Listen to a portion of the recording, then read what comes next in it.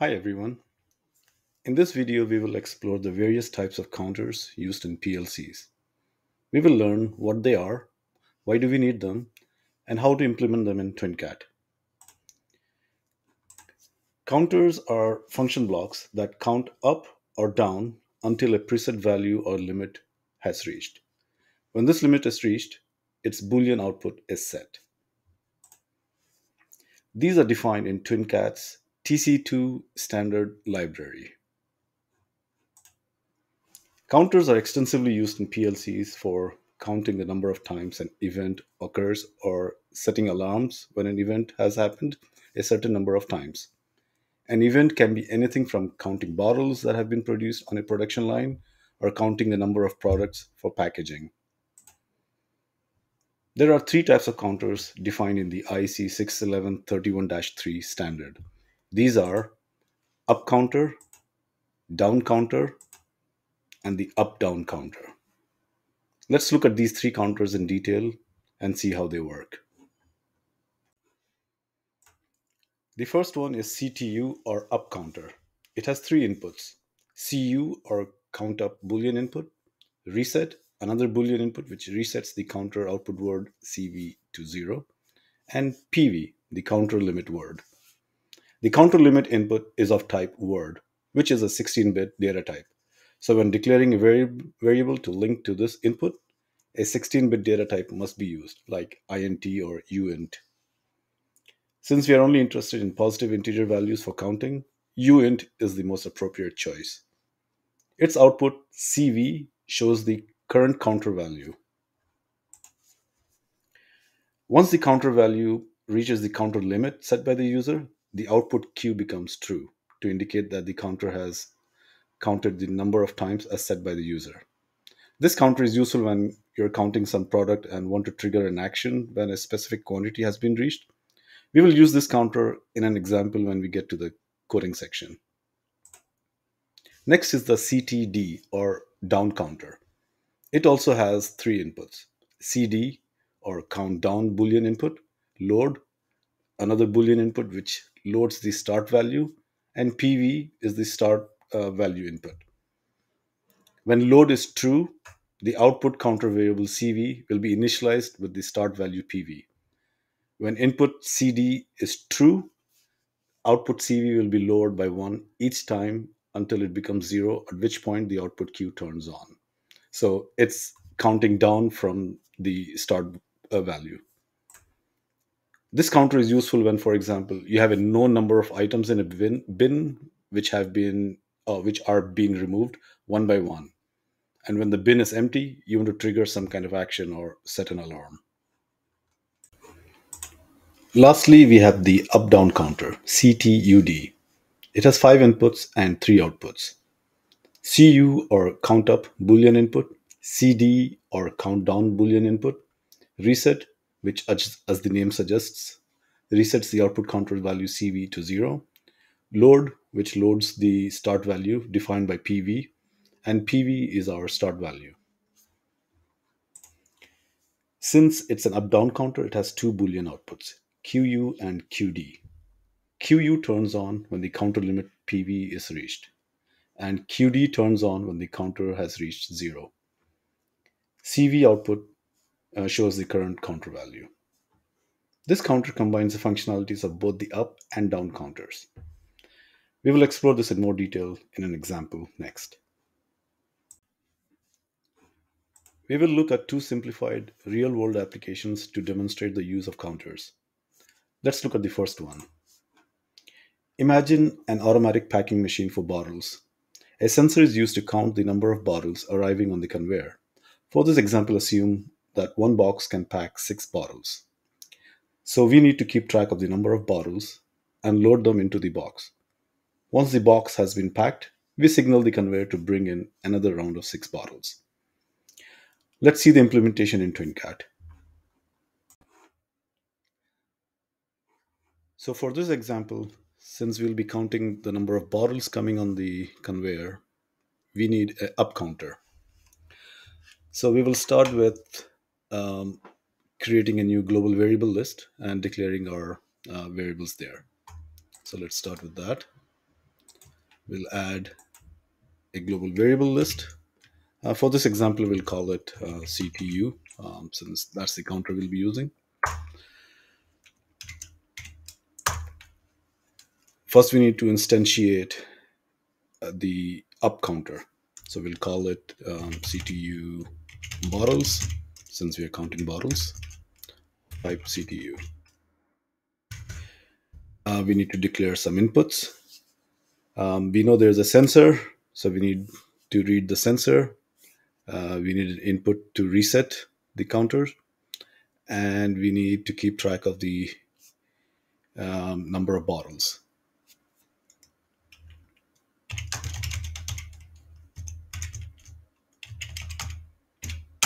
B sensor, we'll call it B reset, and we'll declare an integer value for the number of bottles. And remember, it has to be a 16-bit integer, so we'll call it of type uint.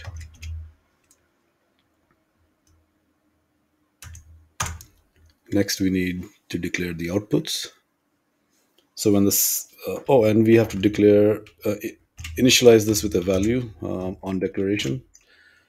In our example, we said 6 bottles, so we'll give it a value of 6. Now let's declare our outputs. So when the 6 bottles have been counted, we are ready to box it.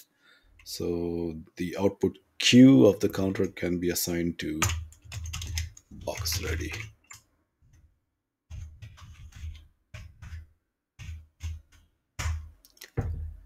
And we need to keep count of the number of bottles that the sensor is picking up. We can store that in an integer value. We'll say I count, also of type uint. Okay, our declaration is done. Let's save it.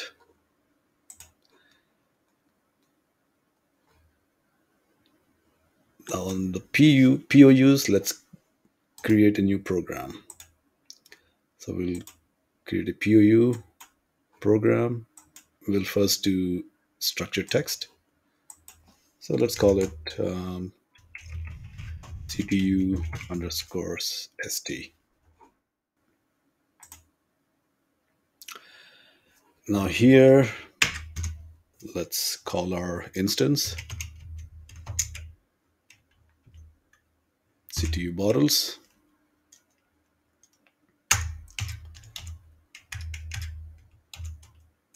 And the IntelliSense is telling us what all are the IOs for this. So we need CU equal to be sensor,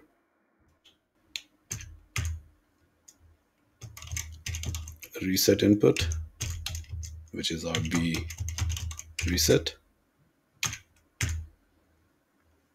PV, which is our I bottles. Now the outputs are Q, which goes into box ready output, and the counter value, which goes to I count. And here we can end, and like this. Now since we have created a new POU, we need to call this from main. So we'll go to main and we'll call CTU ST. And this will execute our CTU program. Now in order to make this more visual, since I don't actually have a sensor connected, we will make use of the visualizations, and we will pin this down here. Okay, so I will press this button to mimic the bottles coming down the conveyor and our sensors picking them up. This will be the input to reset the counter. And once the 6 bottles have been counted, this LED will come on. So let's run it and see how it works.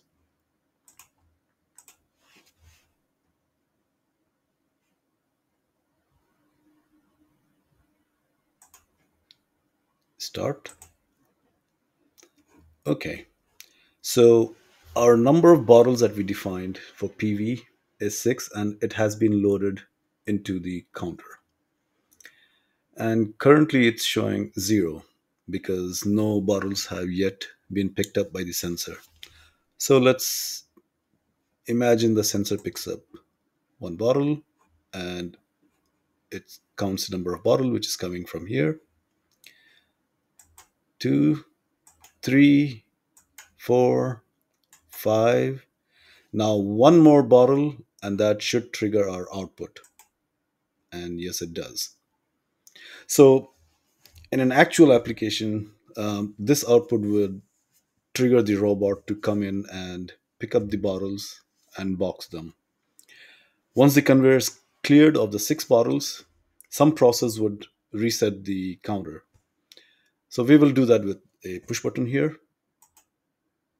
which resets the counter to back to 0.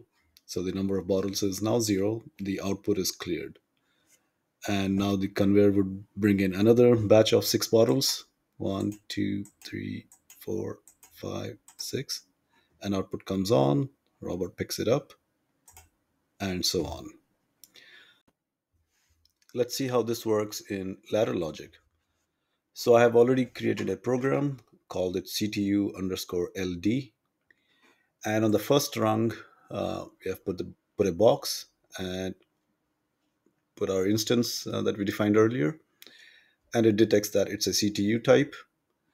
And I have put in all our inputs and outputs. So we have our sensor input going to the count up, reset input on the reset, I bottles going to PV, I count going to CV, and the Q output is B box ready. So this is very similar to our implementation in the structured text. So in order to run this, let's go to main and call the new program.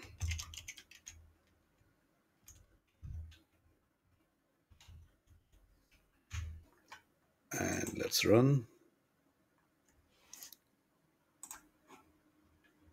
So when I press the sensor,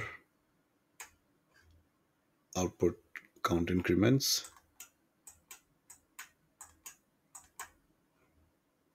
output comes on, reset,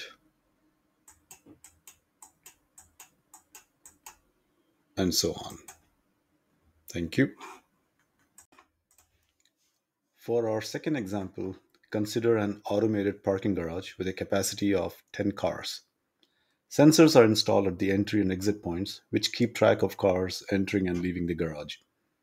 A red indicator lamp turns on when the parking is full, and a green lamp turns on when there are parking spots available. Since we have cars entering and leaving the garage, we need an up down counter to keep track of the number of cars in the garage. Let's see the TwinCAT implementation for the system. So in this example, we have to keep track of the number of cars coming in and out of the parking garage. So this looks like a job for the up down counter, CTUD. So the block diagram is here, just to refresh. As we discussed, we have inputs for the up and down count to keep track of the up and down sensors. There's a Boolean input to reset the output, load the output, and the value to be loaded by PV. And then they have dedicated outputs for when the upper limit is reached or counter is reached 0, and then to display the actual count values. So I have declared a new global variable list and instantiated our up down counter, made GVLs for inputs and outputs. Now in this case, we really don't need the load input, because we will not really be loading PV on the output, since that's used when you're counting down from a start value, which is not the case here. So we will not be using the B load input. Now I have created a ladder logic implementation of this counter. It's complaining about B reset, which is here. So I just need to build succeeded. So it should be happy now. So as you can see, I have not tied anything to the load. And the QD, which indicates when the counter value is 0. Again, we don't really care if the parking lot is empty. We only care that it's full. So no more cars can come in. Down here, I've created some buttons to mimic the sensors for when the car comes in and exits. This one will reset the counter. These two are the lights that was shown in the presentation. This one is for when the parking is full, and when it's not full, this light stays on to indicate that there is parking spots available. All right, so let's see how this works.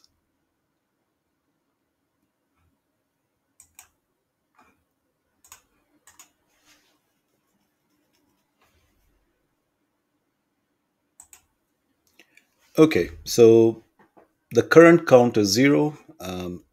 So obviously parking is available. And now we have cars coming in.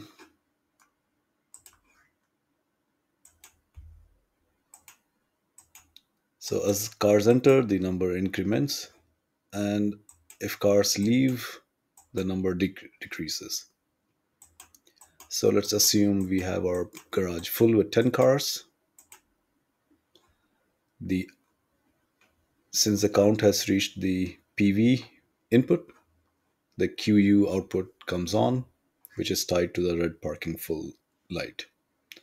And once the car starts exiting, the parking available light comes on.